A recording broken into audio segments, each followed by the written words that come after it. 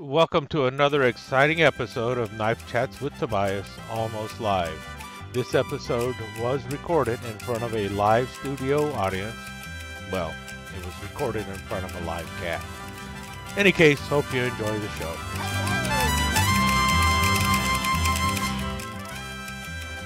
Welcome to the May 2021 edition of Knife Chats with Tobias, almost live. Kitty and I are here to share some exciting news with you. We are seriously considering and actually working on getting a members area set up. This is all on Kitty's part. That's why one of the clubs that you can join is the Kitty Club. The other club that you'll be able to join will be known as the Volcano Club, right, Kitty? Right? She's very shy today. In any case, that's on its way, and we hope to have that launch sometime in June. We're still working on a lot of the details, and the big thing about it is if we're going to do it, we want to do it right, and we want to make sure that if you're going to be giving us money monthly, that you're getting your money's worth out of that deal. So we're working on all that, right, Kitty? Yeah. So we'll see how that goes, it's a little scary jumping into that because it means a lot more content just for the members, well, we're still working on that, and we got to make sure that we're going to be able to do it and do it right. We don't want to do it, what's the word, half-assed. Yeah, we want to do it right if we're going to do it. If you're going to be giving us money, we want to make sure you're getting your money's worth. On another side note though, back in April, you want to get down, Kitty? Back in April, we had mentioned starting off the Almost Lives with a fixed blade segment, right, Kitty? Yeah? You want to come back? She's being undecided right now. Well, we were talking about doing a fixed blade section, but we have changed our mind. There was a lot of interest in it. But instead what we're going to be doing is doing another fixed blade, another fixed blade Friday night. Hey, it's almost live, I'm going to stumble over words. So what we're doing instead is another fixed blade Friday night. And so we're hoping to get it up to at least twice a month, but it'll at least be once a month that we will feature some kind of fixed blade knife. We kicked this off on April 30th, and on that one I showed my Mark II fighting knife, my Camillus knife that a lot of people call it K-bar, but it's not a K-bar. K-bar is a knife company. And since then we've also shown my Case Ridgeback Hunter, which is a really nice knife in rosewood. And the next one that will be coming up is a big one. We'll be showing off a kukri, and that'll be showing up pretty soon. Might have already shown up, I don't know. I don't know how this is all going to air, but you will be seeing fixed blades, but not at the beginning of Almost Live. There will occasionally be a fixed blade on Almost Live, but they're not going to continuously be on Almost Live. They're going to be occasionally there, but we will be showing at least one or two fixed blades a month on Friday nights and another fixed blade Friday night. Do we have any other news that we have to announce, Kitty? No? She's trying to keep me on track because we always go over on these things, and she doesn't like me to do that. So what I'm going to do now is turn this camera around, get over to the bench, and we'll start another fixed blade Friday night.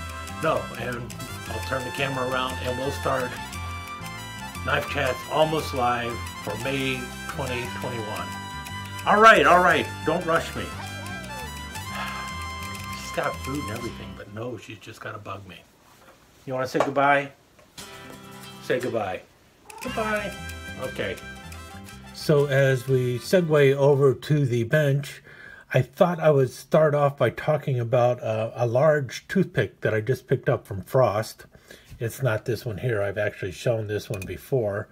but it is a large toothpick with a pakkawood handle, and I wanted to show that. But before I did that, I thought maybe I should talk a little bit about pakkawood and just what in the world pakkawood is. I know a lot of people know already, but basically there is no such thing as a pakka tree, so where does pakkawood come from? And quite frankly, pakkawood can be almost any kind of wood imaginable. So, for instance, I talked a little bit about this knife already, the Case Ridgeback Hunter with the rosewood handle. And this is a rosewood handle, but it is also a type of pakkawood. If you can notice, there's numerous layers going on there, which gives you this vibrant looking handle on the top here. And that's because what pakkawood is basically a series of laminated pieces of wood, so very thin strips of wood that have been impregnated with a resin and then pressed together under enormous pressure, which results in heat, so that the wood and the resin all basically kind of fuse together, making a very solid wood handle. So in many ways, pakkawood is kind of like the micarta of wood handles. It's sort of a man-made material, but it's a man-made material made from resin and a natural material, in this case wood. And so you see a variety of different kinds of pakkawood here, including my Turtle Man Lightning here. And I really got to do a video on this knife. I will. This has got to show up on my another Fixed Blade Friday night, because I really like this knife and there's a little bit of a history behind it. But this is basically a pakkawood handle. You notice the various layers going on there, and because of the swells and everything, you end up with these wonderful colors going on, and that's what you can have with the pakkawood handles. And that's how Jim Frost creates his frostwood, because basically what he has done is he has dyed the various laminated layers different colors. In this case, there's this reddish brown, a green, and a gold, and then another green and a reddish brown and everything. If you notice, it goes on forever and ever here. And basically when you sand it down, you end up with all these various layers, and he calls it frostwood. So that is his trademark for his multicolored laminated pakkawood handles. But as you can see here, this is one by Baron's Son. This is my Baron's Son Barlow, and it does the same thing. The difference is this is just a multicolored pakkawood as opposed to this one, which is frostwood. They're both basically a pakkawood handle using multicolored wood. And sometimes you'll have, as in this old Remington that was made by Camillus, you notice you've got basically two colors going on here. You've got the, well, actually maybe three. You've got the natural brown, a little bit of a red, and a black, to create this other pakkawood handle going on here. And I think that's the joys of pakkawood, is that simply because of the thin layers of wood that you have, if you dye them different colors and everything, you can make some really striking looking handles. And even if the wood, and they usually will, if you notice, they will have two different shades going on. A darker and a lighter is the most common, which gives you these wonderful different lines going on there. And you kind of create a wood grain without actually having to have a wood grain.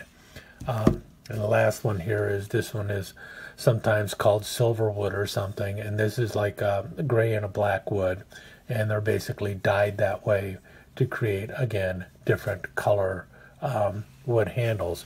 And just for giggles, the Rough Rider denim micarta work knife that everyone swoons over and is really worthy of swooning does basically the same kind of practice. They use different shades of micarta. So you've got a black and a blue there to give this wonderful grain going on, similar to what you see in the frostwood. And you can also do this with G10 and everything else. And so that's really what pakkawood is, though. It is just basically thin layers of wood that have been resin impregnated, pressed together over with steam and pressure, and it just ends up bonding into this material that is actually tougher than natural wood. Okay, and with that said, let me get out my latest pakkawood handled large toothpick, and this is from Frost & Company. Okay, entering from stage left is my latest Frost pakkawood toothpick, and here we have it. And there you can see the wonderful grain in the pakkawood. And as I back out and continue to back out and continue to back out, I think you realize that when I said large toothpick, I really meant large toothpick. All right, let me pull the camera up a bit so that we can actually feature this a little bit better. We're talking about 8 inches closed. How about that compared to the 5-inch toothpick? Let's go ahead and open up the 5-inch toothpick, which is 9 inches long overall. Yeah, we're talking a pretty substantial toothpick here, considering it has a 6-inch blade.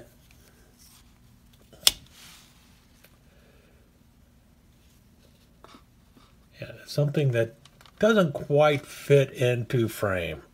And I think that's why I also decided to turn around and go to the bench, just so you could see this thing is ginormous. And guess what? Listen to that. And that's not hitting the back. And it is nice and tight. Wonderful little pakkawood handles, and you know what? The build on this is not bad at all. You do have stainless steel liners going on, and a stainless steel back spring, and I don't know if it's nickel silver bolsters or not. You do see brass pins going on though, and fairly decent action. I have not cleaned it at all yet. These are the knives that were considered, what are they, display models for stores and stuff. So you'd put it out for display, and that might be what I end up doing, is using it as a display model. Oh, look at that. That does kind of look cool as a display model. But you can see just how ginormous it is once you put it next to a 5-inch toothpick. And, well, I will do a more thorough review of this knife, but I just wanted to show it here in my May Almost Live. So we'll look at this a little bit more in detail later. But talk about a big honking knife. My first ever display knife. I know a lot of people are talking about that Rough Rider Trapper that was 8 inches. I don't care. I got me an 8-inch toothpick. And it's big, it's heavy, and it's ginormous. This one came in ginormous. This is my ginormous toothpick. In any case, let's move on to something else. And now for a brief word from our sponsors. The strong survive. The weak fall by the wayside. Don't be the weak. Subscribe to Chuck Muldoon, School of Survival on YouTube.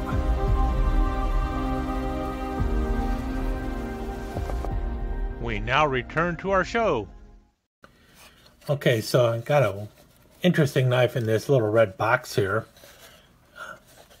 Again, overpackaged, but interesting, and I will get around to that in just a second.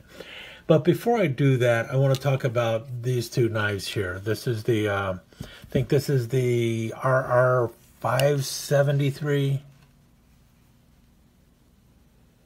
Yeah, RR 573. So this is the red jig bone camp knife, and that makes this one, I believe, the RR 533. Yeah, RR533 amber jig bone camp knife by Rough Rider.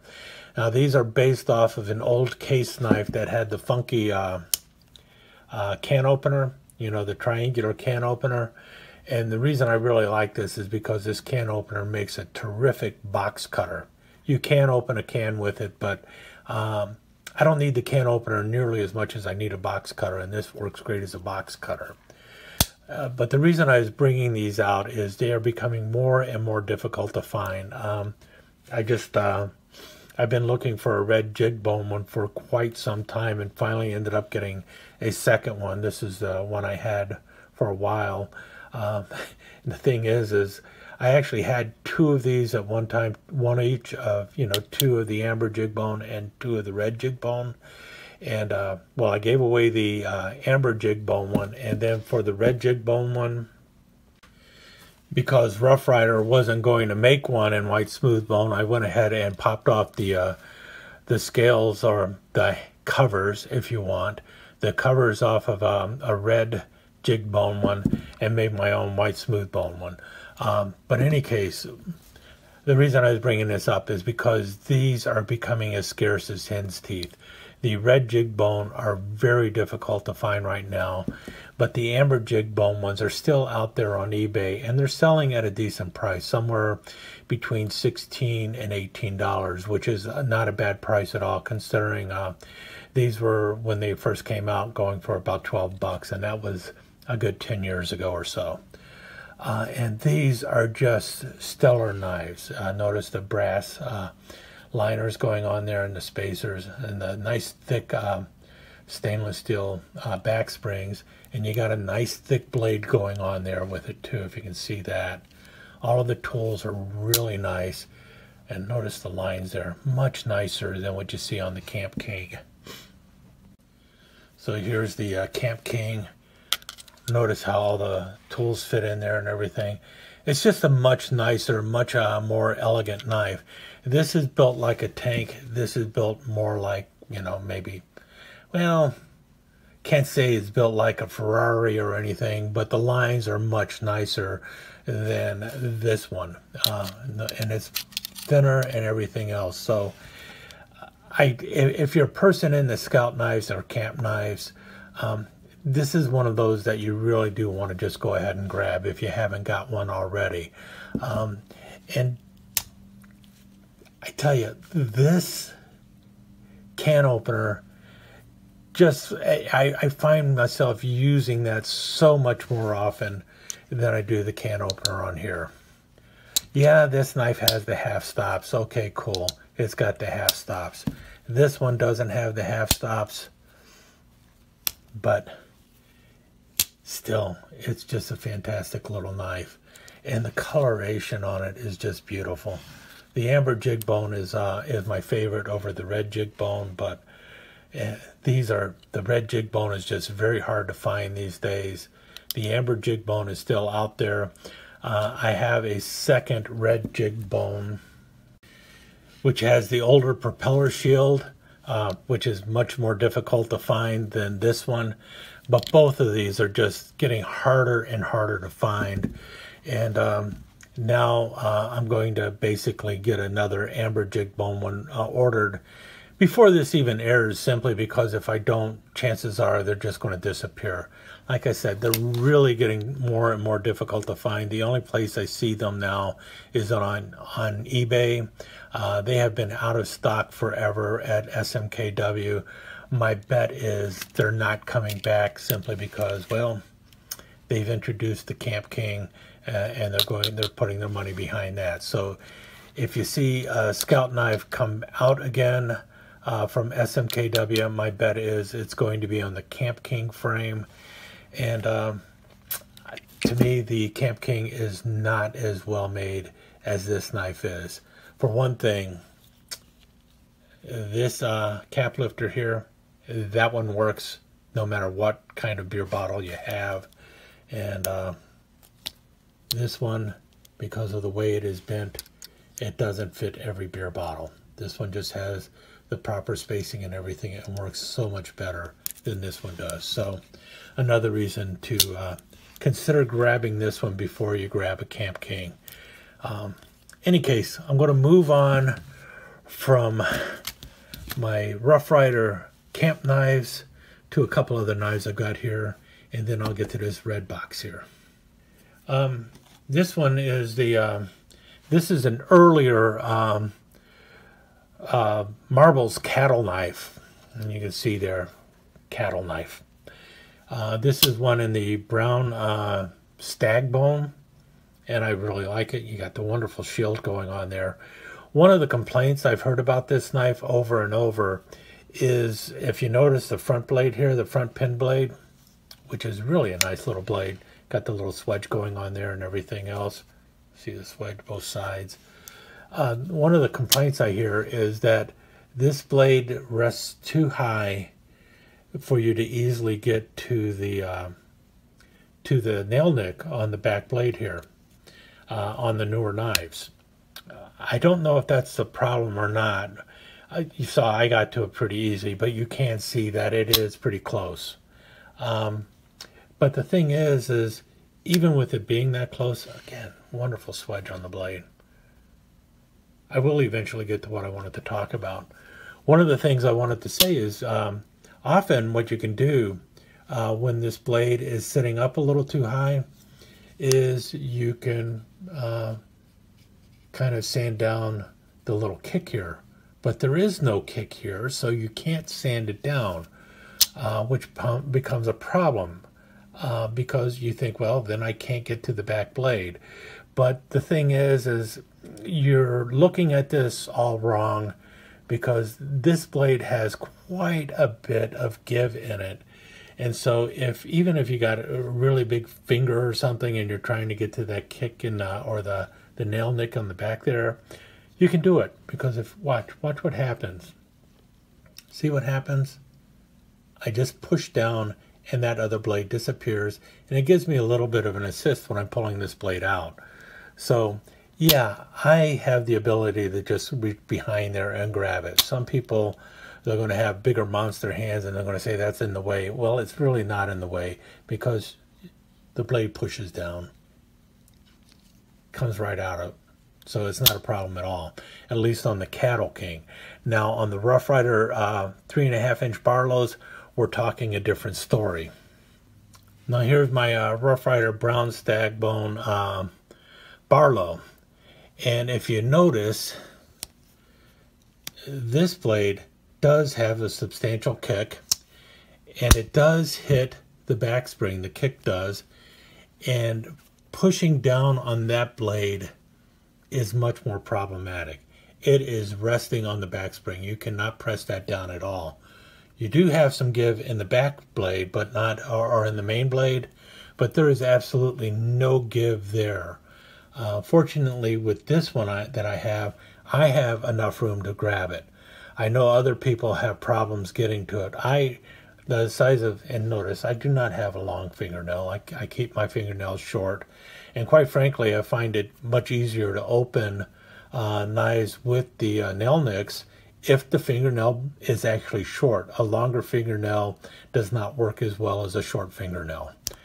So, you see, I can get to it with very little problem, but I know other people have an issue with it. And I think part of it is you just have to get used to opening the knife. The option here would be to hit the kick a little bit and lower that blade, but you have to be very careful on this knife, because quite frankly, I have a little more issue reaching the front blade than I do the back blade. But as you can tell, and I can actually do this with my eyes closed. My eyes are closed right now. I can feel where the nick is, and I can open it. Eyes closed or not, I can do this all day. So I don't think it's nearly the big of an issue as a lot of people make it out to be. It is there, and I guess it really depends on the individual. If the individual is more interested in a higher pronounced nick, then they're not going to be satisfied with these Barlows no matter what. but I don't find it nearly as much of an issue as a lot of people make it out to be. Here is a smaller one. This one is by US Classics, and this one again has a front blade that does have some give, which means it's easier to get to that back blade. This one is a smaller knife, and haven't opened it in a while. Does have the kick, so it could be dropped a bit, but again, I don't really have an issue. So I know for some people it's going to be a problem. For me, it's not too much of a problem. I think really a lot of it is you just got to get used to the knife, and you can't get used to the knife unless you use the knife. I will get to this red box, but first I wanted to talk about a couple little knives I got here, kind of oddities, and the first one is right here. This is a knife called a Christie knife. I had never heard of Christie knives. They were made in Fremont, Ohio, and you see there, Christie trademark, patent pending, and then you see this little doohickey here, and what it is it basically slides out the front. It is a two-hand operation. You can pull it back in, I guess,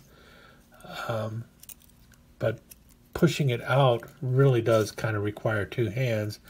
And it's kind of like, works kind of like a box cutter, an open frame box cutter with a nice long blade there going on. I picked one up. I saw it on eBay, and after somebody said they collect Christie knives, I was like, I never heard of Christie knives, so I had to go and check it out. And so I bought one, not in the world's greatest shape, but it does work, and it's kind of interesting. You slide it out, you cut. Obviously, you can't push with it, because if you push with it, it closes back down. And got a little key ring there, so you can hang it from your key ring. But this one is probably not in the world's greatest shape, so I would not trust it on my key ring because I'm afraid it would slide out. You do see that the tip is coming out a little bit. But you can actually adjust that a little bit with these screws on the back. Here's the other information it shows on the back there. Have I got it right? Made in USA by Christie of Fremont, Ohio. So that's my Christie knife. I don't know if I'll be picking up other ones. If they're all this size, probably not. But if I could get a larger one in better shape at a decent price, heck yeah. Who wouldn't want a little Christie knife? Anyway, that's one of the funky knives I got. The other is one of these little flippy kind of knives, and this one is from the Gulf Tex Drug Company Incorporated, Houston, Texas. Compliments of. Okay. Saw this, and it's like, well, I don't have one of these, and I should go ahead and buy one and see just what it's like. And I got it at a really low price, so I grabbed one. And it's one of those things that spin around and then you open it up. And I've seen these listed as German Nazi Special Forces knives and all sorts of stuff. I don't know. I don't know anything about these knives. I'm going to have to find out a little bit about them and do a more extensive video on them. But I figured, what the heck, I can get one. I thought it was going to be a little bit bigger than what I got. This one is only 3 inches long closed, and it's got a blade that's about 2 or so inches, 2.5 inches. But it is kind of fun, you know, it's something to fidget with, I guess. And it does lock the blade. Once you get it out, it's pretty much locked in place. Still, though, you just got that single pivot point going on there, so if that pivot point breaks, then you're out of luck. But it does look substantial in the way that the blade is locked into there. If you notice, you've got a very thick sandwich of steel going on there, and it looks like it's got a couple pins holding it in place.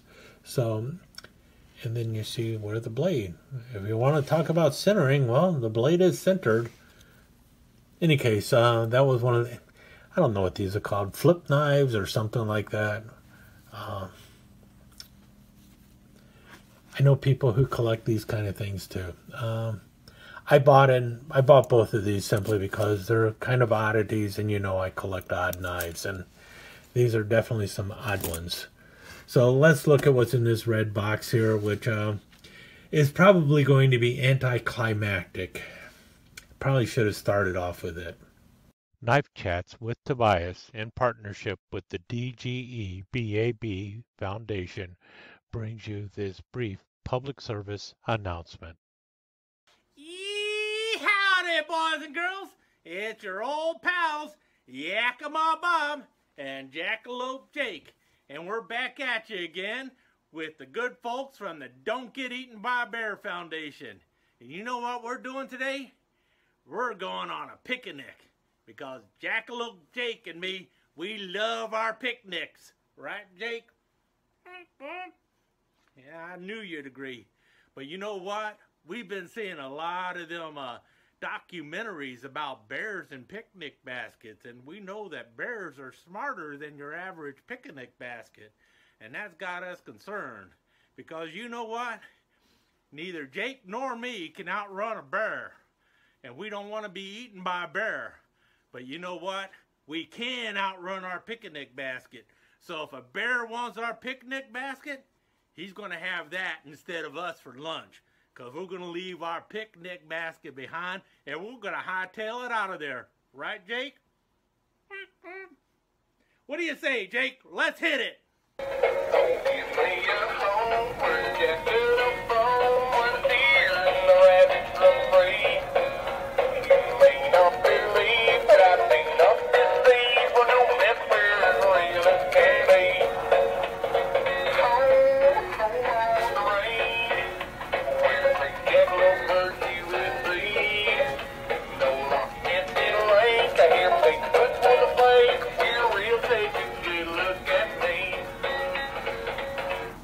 This public service announcement was brought to you by the Don't Get Eaten by a Bear Foundation in partnership with Knife Chats with Tobias. Don't get eaten by a bear. Okay, the anticlimactic red box. First, it's not a bad little box. It's a little wooden box, and I will probably use it for something. I don't know what. It has a knife in it, like I said, over packaging. And it's one of those things like, why in the world were you bidding on eBay late at night, and why in the world did you bother to bid on this knife? But you probably know why I bid on it as soon as I open up, and that is Red Ryder and Little Beaver. But here's the reason why. It's like, why did you bother bidding on it? Because it is like a Franklin mint, one of those kind of Franklin mint knives, you know. They got the funky bolsters and then the plastic handles going on, and they're cheap knives. They really are, and they're overpriced knives. And I got to tell you, I paid too much for this, and I didn't even pay that much for it, but I paid too much for it. And it is a Novelty Knife Company knife.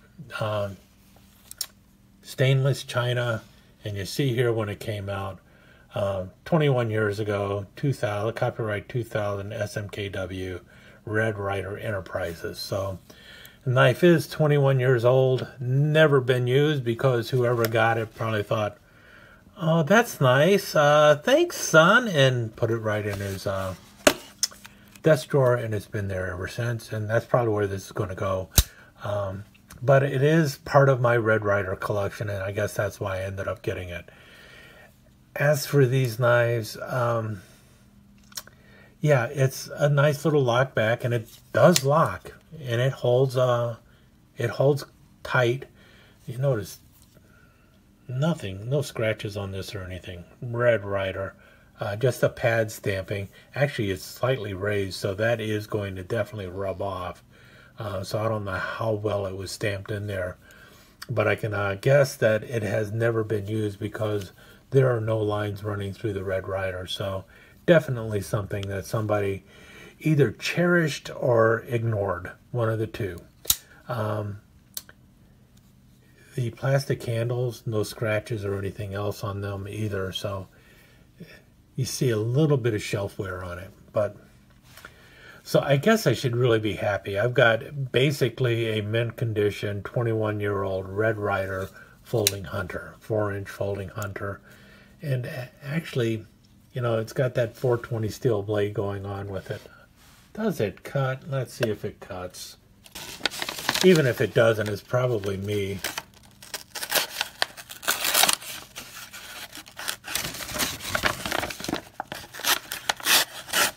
There you go, yeah. I guess it cuts. Not the best cutter in the world, but then again, a lot of that has to do with me trying to cut paper on camera, which is why I never do it. Yeah. Still, I wouldn't want to be poked with it, because I tell you what, it does have a point there, and so it can definitely poke people and it could definitely cut people. So you got to be careful with it. I suppose it could be sharpened. It's probably 420 steel. That would be my bet. And you got plastic handles that might have some little guiding pins on there that is glued onto. You can see the fit and finish is not the world's greatest. But yeah, there you have it. Told you it was a bit anticlimactic, but if you're a Red Ryder fan, well, I found one that I never saw before, and so that's why I went ahead and picked it up. Any case, told you it was anticlimactic. Let's move on to something a little more interesting. But first, I'm going to clear everything away. Even the big old toothpick.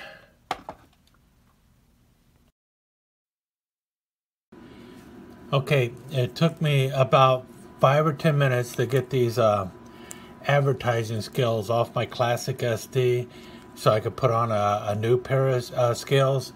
But can someone tell me how I get the new scales on? I'm not clear on that part.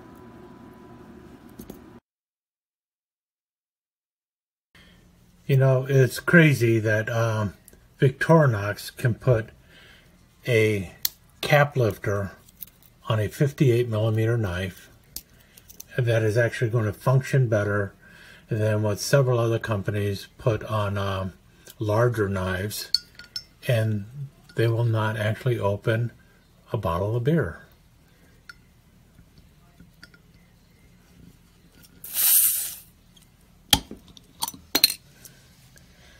So yeah, the cap lifter on your little 58mm Rambler is going to work better than, say, the cap lifter on the Marbles GI knife, which looks much bigger, and also on your Rough Rider Camp King.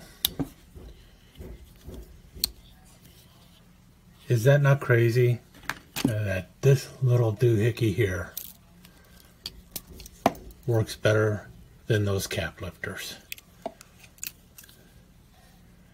But trust me, I've used them all, and this one works better than these do.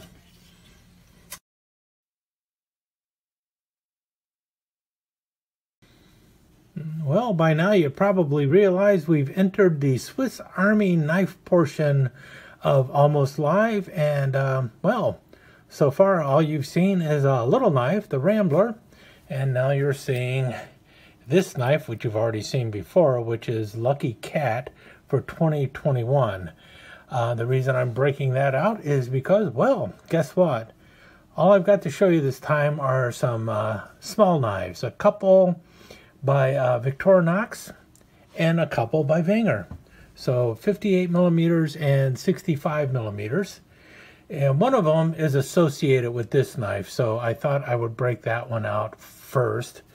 And remember, this was Lucky Cat. This was the 2021 limited edition. I just recently did a video on that. I will try and link that below so you can go and check it out if you're into the 58mm limited edition knives, because I showed all of the ones for 2021 in that episode. This is the only one I have picked up so far. But I had mentioned and I had shown several of the Victorinox cat-related classic SDs, and I mentioned that I wanted to get a couple more, and I have since got the one that I really wanted to get, and that was the 2016 Kokeshi, which is also one that is kind of related to Japan. Well, not kind of, very much related to Japan, because the Kokeshi is a Japanese doll that basically doesn't have any hands or feet. So it's just a body and a head with all the designs basically cut into the body. And well, this is an idea of what a kokeshi would look like. I might have to do a video on this one later. I don't know, but in any case, the reason I kept it or wanted it is because you see on the back there you have another manake neko, or lucky cat, and so that's why I wanted it. And you see, and so it's a great addition to my cat themed Victorinox knives. Also a great companion for the 2021 lucky cat, because, well, another lucky cat. So let's just set those up there and move on to a couple other small Swiss Army knives. And the next one up is actually going to be one from Wenger. And unfortunately, this is one that Victorinox didn't pick up, but should pick up. Matter of fact, they should pick up both of these knives. Now the first is the Wenger Swiss Clipper AT. AT standing for air travel. And this is just a fantastic knife by Wenger. If you can find one, this is one you'll probably want to try and grab. First of all, it does have the nail clippers in there because, well, it's for clipping nails, and it does work. And let's get it out. I will say the nail clippers are not the easiest to deploy, but they do come out eventually. You see there, Wenger on the back. And the way they work is you flip this over, and then you have your nail clippers. And yes, they do work. Unfortunately, I don't need to clip my nails right now. And then the other tools on here, well, on the back side, you have a nail file with a nail cleaner. And I like that style of nail file. And then on this side, you have the scissors. And these are the Wenger scissors. I go back and forth on which ones I like better. But these have that lever, and this lever, it tends to fail less often than the spring. However, once that lever fails, it's pretty much toast. And the other tool on here is what makes this air travel instead of just your typical nail clipper knife by Wenger. And that is this blade right here. And it is the micro screwdriver, or the one for your eyeglasses. And so, and that is really cool. And I wish this blade would find its way onto Victorinox knives, such as the Jet Setter and everything else, because if you don't have a cutting blade, this is a terrific blade to have. Now, this is actually the second one of these that I bought. The first one I bought, well, let me show it to you. So I bought this one several years ago because I saw it and it's like, man, that is a really cool little knife, and I can definitely use that in my fishing gear, because what I did was I took the little nail file and I turned it into a nice little point so that I can clean out the paint from fishhook eyes and stuff like that. And so I made a little point out of the screwdriver. You see the difference there. And it wasn't hard to do or anything. I mean, I just basically took a file and filed it down on both ends to get it nice and pointy. And it really works good for cleaning gook out of the eyes on fish hooks and stuff like that, so I can keep my lures nice and clean and stuff. And then after I went and did all that, well, what happens? Wenger totally goes out of business, and Victorinox says that they're not going to be making these basically anymore. So I had to rush out and get one right away. These are still available, but they are getting very expensive and hard to find, and most of them have like a translucent pink scale on them, which I'm not at all crazy about. And if you do notice, it does have toothpick, and tweezers. So has all the devices. The only difference is just does not have a main blade. It's got that really cool screwdriver. Let's move on to a Victorinox knife that you just don't come across too often.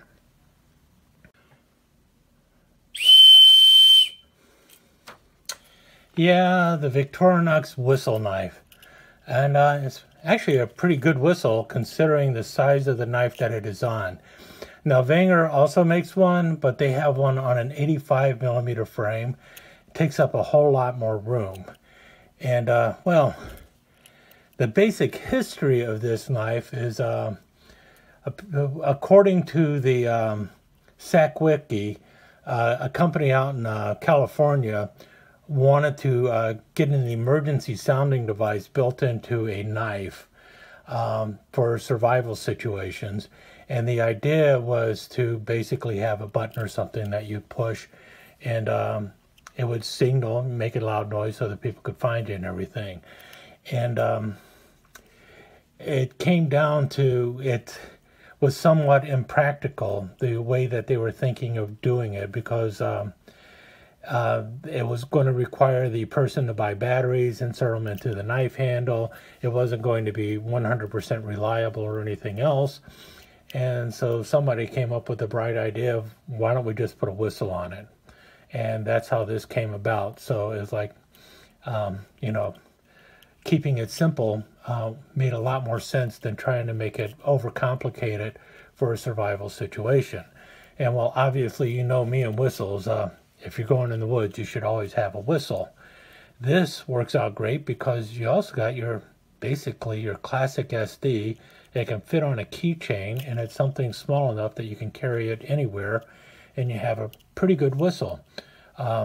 According to the specs, the whistle on this is 102 decibels, so I'm pretty certain you can hear it from a pretty decent distance. And what you have also on it is, well, it's a classic SD, so you've got that little classic SD blade, you have your nail file and a little screwdriver, and obviously the scissors. Now, you are lacking a toothpick, but you still do have the tweezers, so if you wanted to, you could always swap out the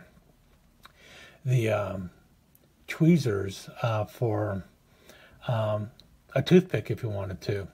Another option, if you really thought about it, is you could also pop off this scale maybe and put on the scale with the light on there if you wanted to do that. I don't know if that would work or not. I'm betting it might. In any case, these are also somewhat scarce. You're not going to find them everywhere. And they don't show up on eBay that often either. And they basically came out in 2000. I don't know if they are still making them or not. So they are definitely a scarce item, but they are also pretty loud.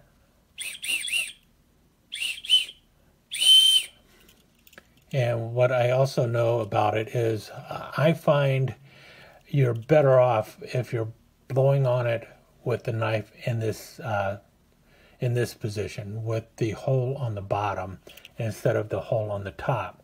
It seems like you should be blowing on it this way, but it seems to sound better if you're blowing on it with the knife upside down or even sideways as opposed to this way.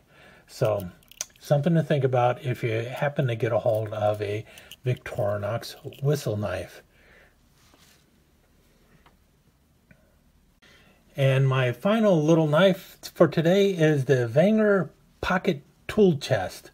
Now this also turned into the Evo 88, so it would have these kind of scales on it if it was an Evo 88.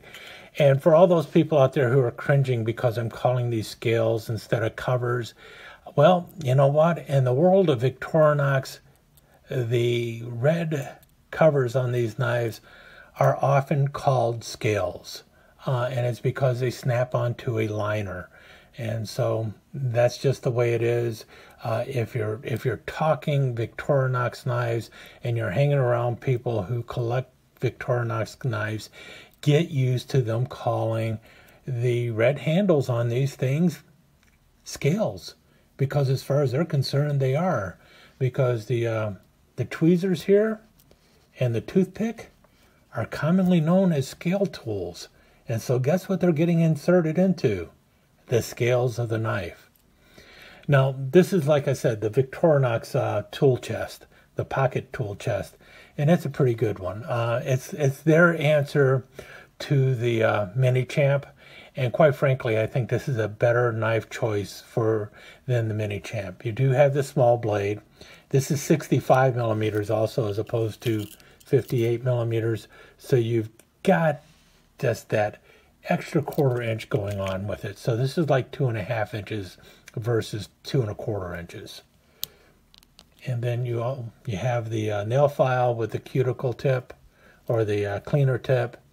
And then over here you have this device, which is your bottle opener, your wire stripper, and small flathead screwdriver. So that's what you have on this side. You flip it over, and obviously you got the scissors, which you would expect, but then it also has 2 other blades that are really helpful.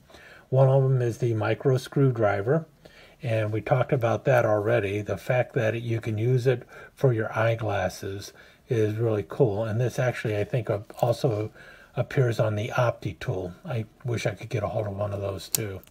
And finally, you have a reamer with a sewing awl. So you have a reamer on this, or sewing eye rather. So you have a reamer on your pocket tool chest, and it's nice and sharp, and you can actually ream things with it. And the fact that it is in mounted makes it a really nice tool too. So another tool, well, the tool options on this I feel are better than what you find on the Mini Champ.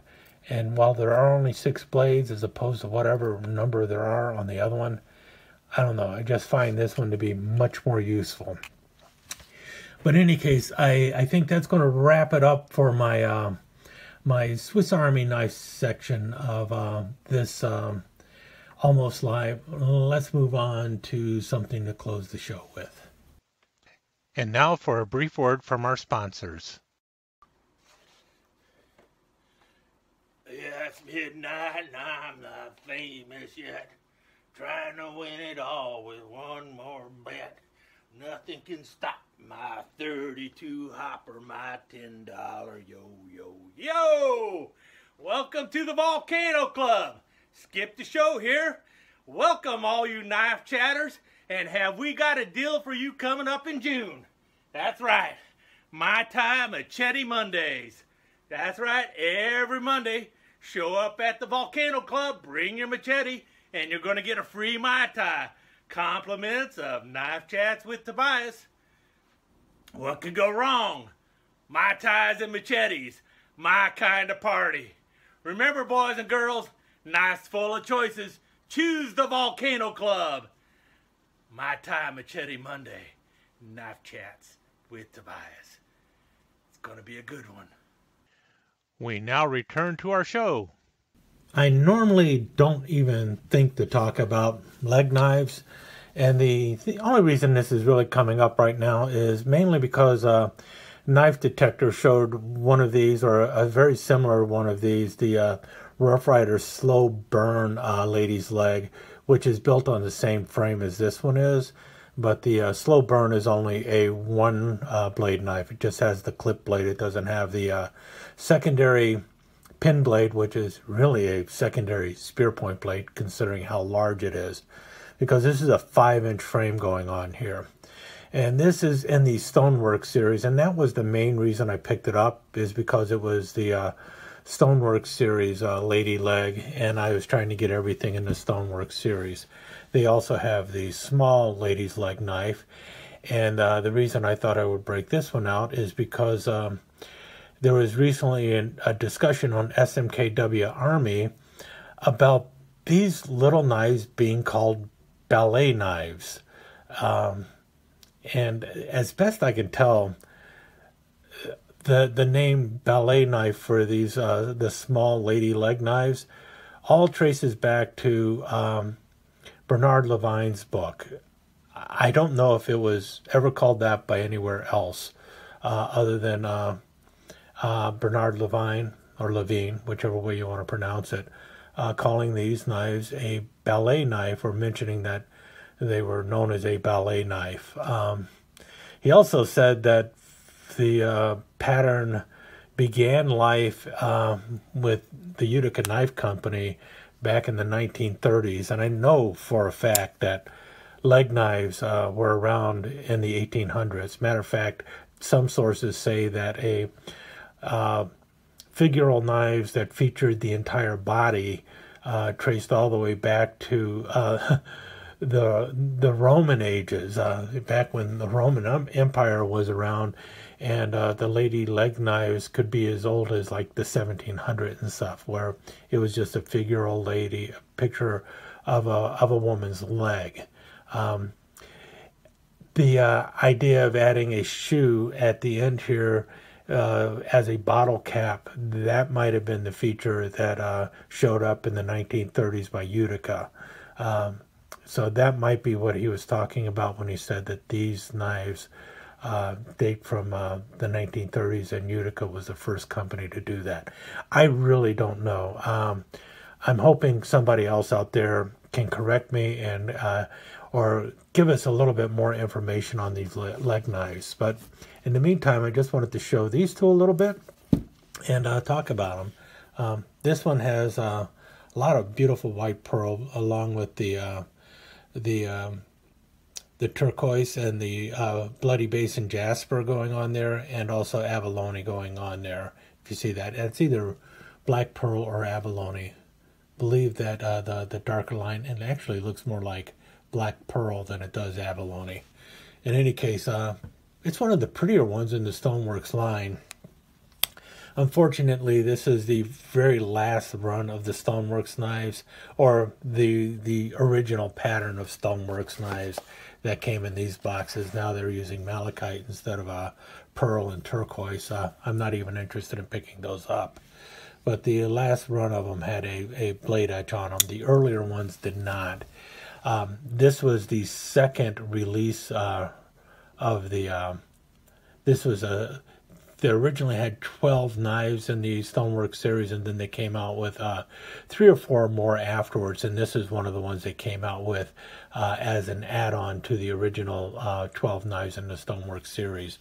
And this is the big lady leg knife, and you notice got a really nice half stop on the blade, and you've got the nice wedge going on with that wonderful clip blade. And you got a lot of handle to hold on to, so it feels pretty good too. And like I mentioned, this one has a secondary pin blade, if you want to call that a pin blade. It's really about the same size blade that you find on a canoe. Hold on just a sec. So here's the Stoneworks canoe, and well, let's open up that blade. It's kind of hard to call this blade a spear blade and this one a pin blade when, well, just look at the sizes. They're both basically a spear blade. So this is a spear secondary blade on the big old lady leg knife. And this one obviously just has the small clip blade, and it does not have a half stop, because this is before those days where everything had a half stop. But you notice it does have a long straight pull going on there for the match striker pull, instead of just your like the half moon shape or the thumb pull. I like the long pulls on these. They look nicer, I think. In any case, those are the 2 lady leg knives, and I'm going to adjust the camera just a little bit, and we'll see if these boots actually will open a beer bottle. Now, I will tell you straight up that I do have other Rough Rider lady leg knives that will not open a beer bottle. When you put this on there and you go to pull up, it slips right off the bottle cap. It will not do it. So, and well, how many times do I need to try? Let's see if the smaller one will work. We're getting there.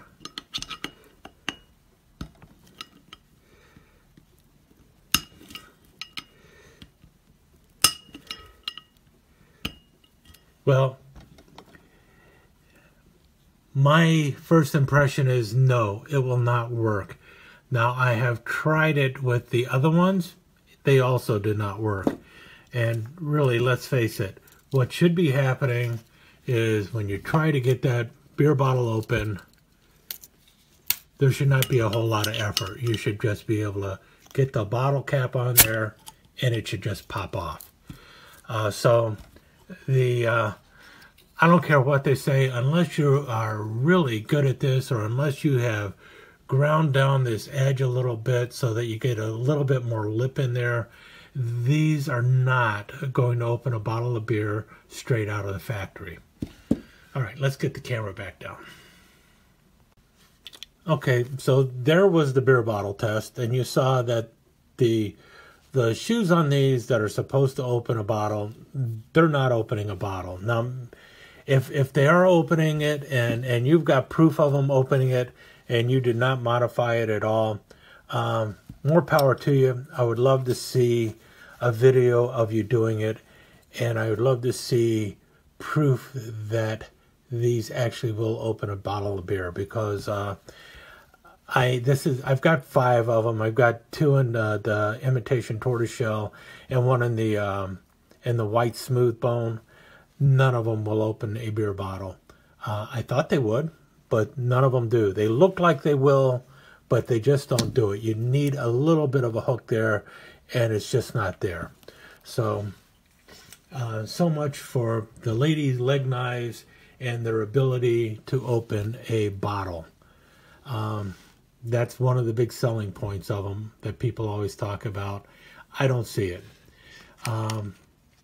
And well, as long as we're talking Stoneworks knives, let me break out another one that is not really a Stoneworks knife, but I bought it simply because it's the closest thing to a fixed blade that matches my Stoneworks collection. I always like a fixed blade to go with my folding collection. So I've got one in my white smooth bone collection.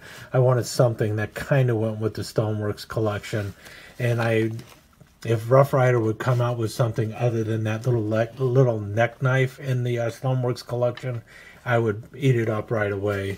But they didn't have one, so I went to grab the Howling Wolf Skinner by United, and this is actually a birthday present for me. Many years ago, probably a good 8-9 years ago, and it's got a nice dark brown pakkawood handle. You got the bloody basin jasper in there, and then the imitation turquoise going on, and it's just a little wide belly Skinner. See there, it's called the Frontier Knives. Nice heavy leather sheath. The knife is also out of China, and as you can tell, it's by United Cutlery.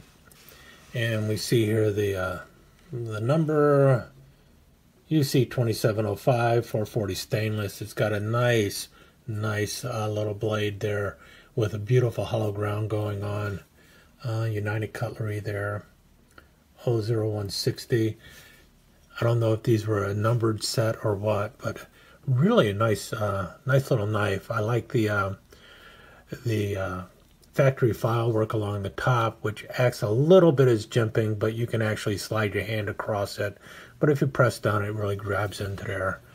I don't know, it's just a nice little knife. You got a little lanyard hole in the back there, and you can actually whack down on stuff like that. So if you wanted to maybe break some ice for a drink, you could probably use it for that, or whatever you wanted to do with it. But feels nice in the hand, and well, I just thought it would look nice with my other knives with some kind of turquoise going on with them.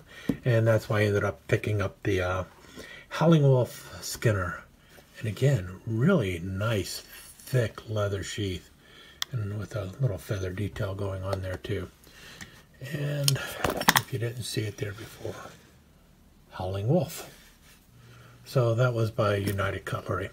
So at least one fixed blade showed up in this month's May Almost Live. Let's move on, and well, now I guess it is time to truly close the show. But before I say goodbye, I wanted to show you one more time the Marbles ram's horn knife and the blade etch that's on the blade. It has not changed at all in the last 2 months. I forgot to mention it in April, but you see it there. It has not changed at all. The knife is remaining pretty much the same as when I first got it. And what's interesting is I gave one of these knives to one of my sons about 1.5 2 years ago, and I saw his the other day. The blade edge is still there, and he uses his constantly. I mean, truly constantly, every day, cutting up boxes and everything else imaginable. So I have a feeling these blade etches last a whole lot better than we think. In any case, now, so long for May. Time to go work on the June Almost Live. And that brings us to the conclusion of another exciting episode of Knife Chats with Tobias Almost Live. If you liked what you saw, give us that thumbs up and leave us a comment. We always like to hear from you here at Knife Chats with Tobias. And don't forget to subscribe and ring that notification bell so you'll know when the next exciting episode of Knife Chats with Tobias is up and running. But thanks again, and we'll see you soon.